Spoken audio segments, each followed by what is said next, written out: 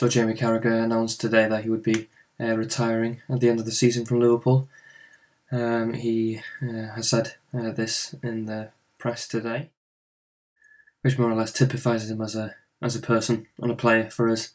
He has been with us for a very long time, obviously since 1997 when he was only 18, and he has served the club very well.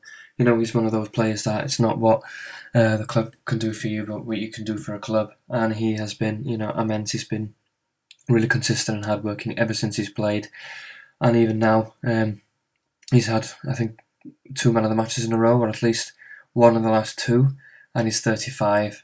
To me, I think it may be a season too early to retire. But there you go. His decision has been made. Feel like I'll just some of his stats quickly here. He made his debut against Middlesbrough in January 97 at the age of 18. Scored on his debut just a month later after starting. As we all know, he's not very a keen goal scorer. But the most important one is, that only Ian Callaghan has actually played more games than him for Liverpool. If you look at his trophy cabinet, it's quite full, obviously missing that Premier League. But I don't think he'll retire that disappointed with what he's won. The England story is a bit different, but obviously that's a story for another time, if at all, really. He retired from that a while ago.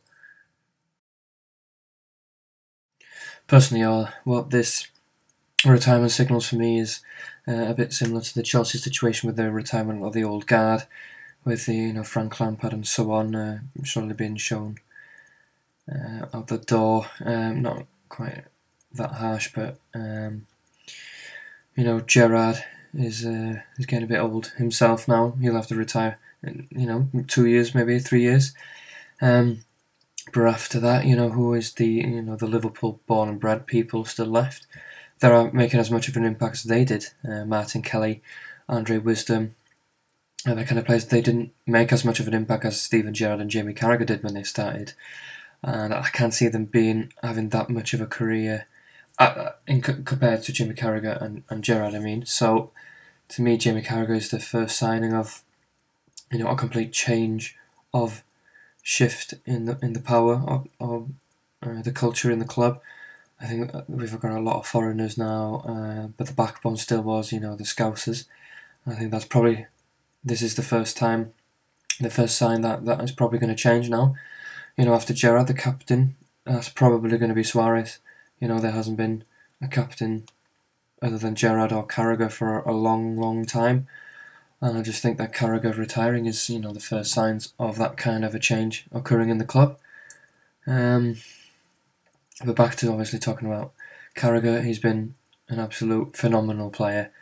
Tough as nails, defending, throwing his life on the line to stop that ball from going in. Sometimes that turned into an own goal, but his heart was in the right place. An ambassador outside the club, does a lot for the community. Liverpool will miss him. He's been there since 1997. Mr. Reliable, and he's been on the bench quite a bit this season.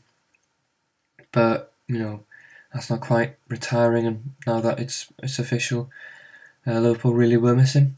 So farewell to Jamie Carragher. He's has had a great career, and I hope he stays around for a managerial or a coaching place. I think there's a lot of knowledge there for him to pass on to the kids. And if I had to guess, I think that's probably what he's going to do, and maybe that's why he's called it a little bit possibly early. Anyway, thanks for watching this episode. Obviously a bit more depressing than usual, but if you've got any comments at all about what I've talked about in this episode, just pop them in that box. And if you like the kind of videos I'm doing, then just click subscribe. So thanks for watching.